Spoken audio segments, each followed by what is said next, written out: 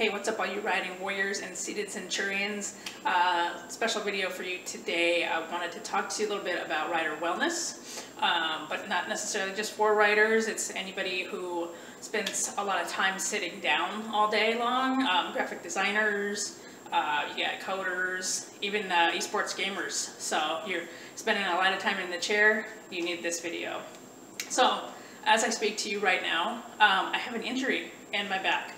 And it's from basically being hunched over all day long. There's a small muscle that runs under the scapula of the shoulder that's very, very hard to reach. So if you experience like the hunched shoulders or the tightness in your back, here's the trick. Lacrosse ball. So this little baby right here is very, very solid. That's why you want to get something like this. But it's also soft enough that it's not going to hurt a lot. I mean, it's going to hurt, but it's going to hurt good. So what you do is you find that little pressure point in between the shoulder blades. You know what I'm talking about. We all get it. And dig this little baby in there. You're just going to lie on top of it. Once you find that spot, just melt into it. And it's going to relieve all the stress through the shoulders, through the neck, getting the headaches and so forth. So get one of these little beauties. You can find them at any sporting goods store. And that's your first trick and tip.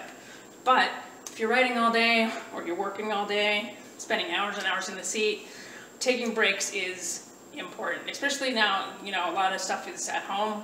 You don't really think about it, taking your breaks as often as you should be because you're just trying to grind and get your work done. But I say every 30 minutes or so. I know it seems like a lot, but take a break.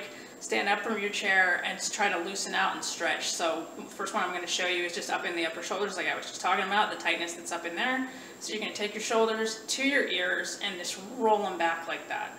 Okay, do that a couple of times to the back, to the ears, roll them back. Then you're going to go the opposite direction. So you're going to come up to the ears and roll forward, just like that. So, and you can alternate as well. So back, forward. So it's all the way up to your ears and then back.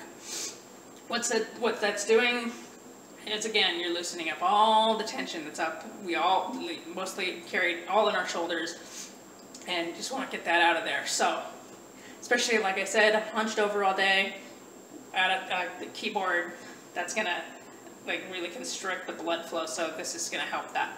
The next one I'm going to show you for the wrists. Okay, you're on a keyboard, you're like that. Carpal tunnel syndrome sets in if you don't take care of your wrists. So very simple. You're just going to stand up, extend your hand like that, like you're going to high-five me. Take your fingers right there, press back. Really easy. Don't try to break your own wrist, but just like that. Keep your elbow laxed. Lax means like slightly bent, so that you're not putting a lot of pressure on your elbow. Okay, other side. And you know, you're going to hold these for maybe 5 seconds, 10 seconds, whatever feels good to you. You don't want to do it for too long, but then you're going to go back, you know, alternate. Do it about 2 or 3 times, just to stretch out, okay? A couple of more advanced ones that I learned during jiu-jitsu, okay? It's called Korogaishi. Say that 3 times fast. Anyway, so you're going to take your arm like this. You're going to crane your wrist, okay? And you're just going to take your other hand on top of that, and you're going to press down on it.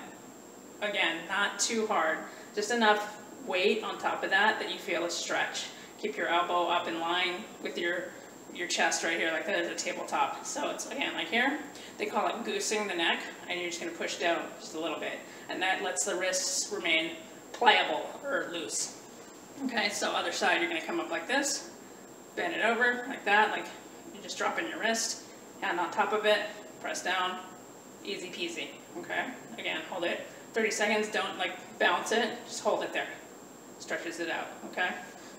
So that's a couple of ones for the wrists, for the shoulders. We're gonna hit lower body.